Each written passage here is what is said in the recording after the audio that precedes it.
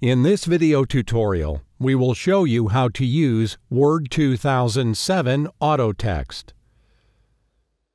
In order to use Word 2007 Autotext, open your document.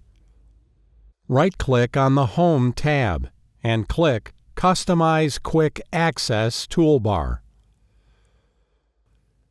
Select Commands Not in the ribbon. Find the Autotext and click Add. Then press OK. Select your text.